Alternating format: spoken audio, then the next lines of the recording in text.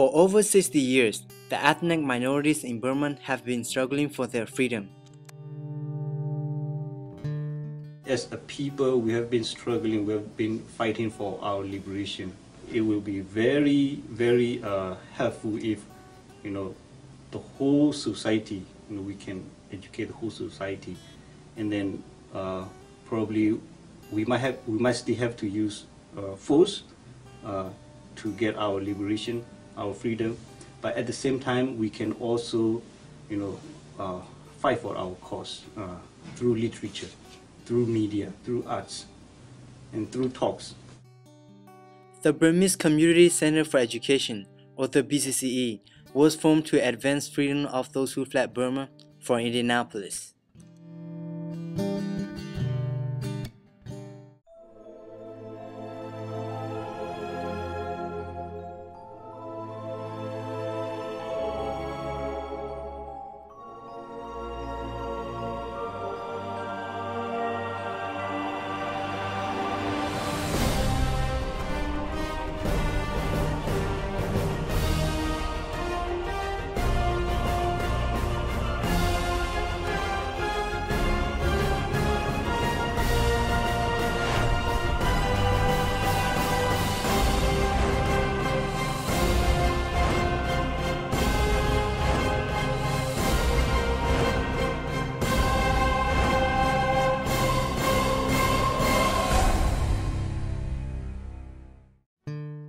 In 2012, the founding members of the BCCE asked if they would accomplish their mission of advancing education as the practice of freedom.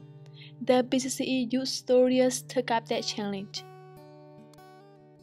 Inquiring into what education as the practice of freedom means, the historians interviewed the founding members.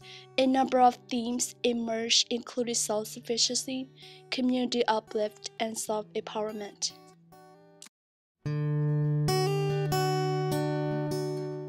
When you rely on somebody to make a decision for you because you don't have the information or you don't know the language, you are basically relying on others and you are not really free. Because of where we came from, the situation where we came from, the country where we came from, we were disadvantaged, underprivileged, especially in the field of education. Most parents didn't get education, and a lot of young people didn't get sufficient education, and as a result we have to rely on people, and it makes us less free. So what we're doing now is trying to empower the community, give them as much education as we can, as much knowledge as we can, through sometimes through their children, sometimes directly to parents and young adults. And we hope that with this education, parents will understand more of their environment and what they are facing, the challenges that they are facing, and also the children with what we're doing with them. We hope that they will be able to grow, learn more, and then contribute back to their families, help their families, and they will make the community freer, and then they will enable the community to stand on their own. If we can stand on our own, that means we are free. As we listened to our elders, we saw that freedom must move beyond the individual, that we must attend to the collective.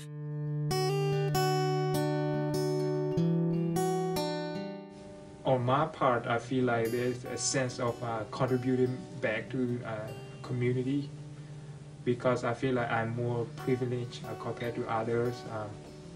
I got to go to school and study, and feel like after school I need to do something to contribute back to whatever community closest to me. We worry that education here is great opportunity that we didn't get it in Burma, but here we worry the student will discourage because all this difficulty, all the challenge they are facing. So we want them to boost student morale. So they'll be encouraged and to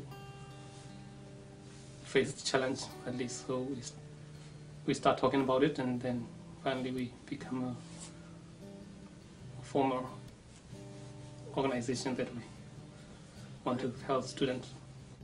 Be able to think critically and creatively with reality, and also have a meaningful engagement in community development. So helping people in the community, so they will become more informed in making their formal decisions and taking control of their life in the present and also in the future. Your brothers and sisters back home, they don't have the same opportunity like you do here or you do here. And so I think because we have more opportunity, we should also have more responsibility just to help our own people, our own community, our own country to bring it up and to contribute back. There is a Burmese saying, "Banya yeyen, puele te." It means if you have education, you have courage and are free to go anywhere, even in the most challenging circumstances.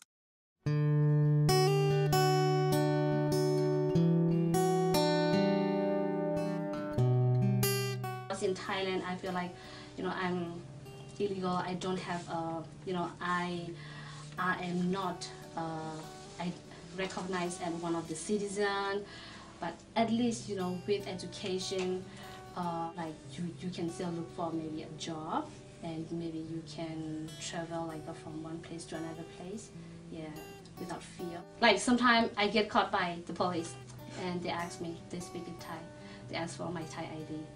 I always said, well, I left it at home, and they believe me.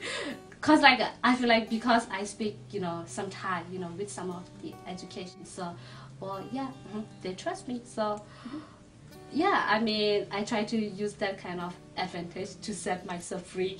We should not be like passive object. It means we should not let our thinking and action to be controlled by teachers. We should be able to make our own choice, to find our own voice and opinion. To be able to do those things, we will need some good education that will empower us to think critically, to analyze our situation, to explore new things, and to counter other people, our enemies or whoever our counterparts, to counter point by point, to counter their opinions, and then to speak for ourselves. The BCCE Youth Story Corp. Okay, this is a very good thing. It's a very good practice for you. I'm glad that you raised a lot of very critical, very good questions. I don't know how to answer some of them, to be honest. And we don't know how to ask questions. Even simple question, we don't know how to ask. I think it's a result of education, our education system in the camp. And I learned through the education for most of my life also. So I'm struggling whenever I need to ask questions. I don't know how to ask, because in school we just taught to follow the teacher, memorize what the teacher said. We don't raise questions, or we don't ask. We don't question the authority, or we don't question our teacher. So we don't know how to ask good questions. An important lesson we learn is that education as the practice of freedom is an ongoing struggle that is multi-layered. It demands that we continue to ask ourselves and others hard questions. We merely get ourselves education to get ourselves betterment, to get ourselves a better life, a better job. We will be very tempted to pursue it at any cost. And that is even if we know our pursuit of a better life is at the expense of somebody else suffering or somebody else losing. Part of everyday life is contributing, sharing, giving back, especially for the young people. We hope that if we can work together, if we can live if we can show them example, ourselves. They will pursue education so that they can advance their lives, or they can help advance the lives of their parents. But not only that, to see education as a practice of freedom and to become a full human being, full members of the society.